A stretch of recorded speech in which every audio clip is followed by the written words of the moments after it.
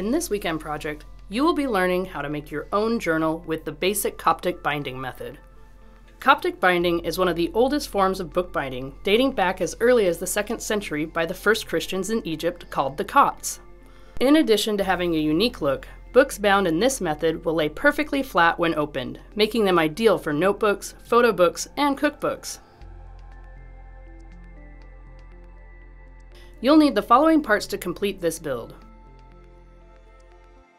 And you'll need the following tools.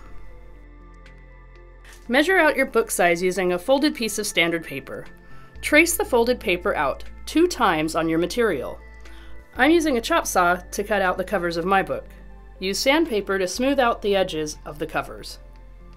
Tape the covers together using blue tape and measure 1 inch in from the top and bottom of the covers.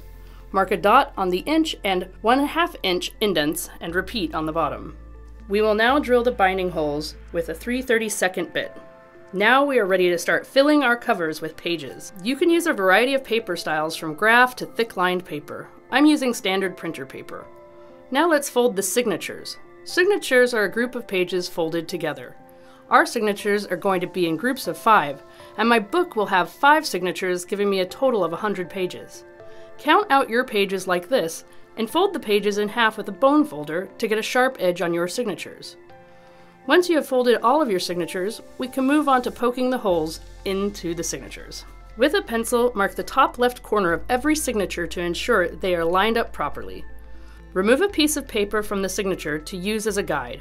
Line up the paper with the covers and mark the paper where the holes will line up. Fold that piece of paper so that the marks are on the inside of the fold. Open the other signatures and use your guide page to poke holes with the awl. Once you're finished, gather all the signatures and guide paper, aligning them with the marks we made earlier. Cut 2 sets of strings and coat with beeswax. This helps the strings grip to itself. Now thread the string on each side. You should now have 2 strings with 4 needles. We are now ready to stitch the book together. Grab 1 cover and 1 signature. Take each needle and sew through the inside of the signature like a U. Go around the outside of the cover and thread the needle through the outside of the cover in. Now thread the needles back into the middle of the first signature, cross the pair of needles over and feed them back out the holes opposite they entered.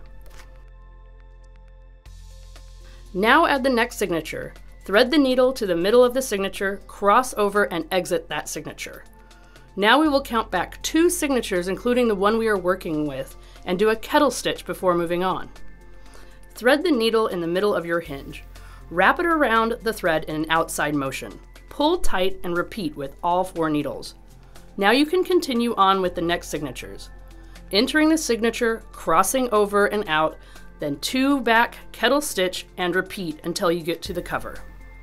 Once you're at the cover, and the last kettle stitch is done, we will now go around the outside of the cover like we did in the other cover.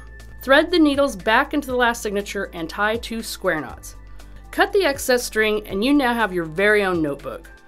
The wooden covers will wear well and have a unique look. Make sure to take time to decorate your book with stickers or paint. Experiment with using pre-printed pages or consider giving these away as gifts for friends. If you liked this video, subscribe to our channel or send us a comment on Facebook or Twitter. Be sure to check out our other project videos or visit us on makezine.com.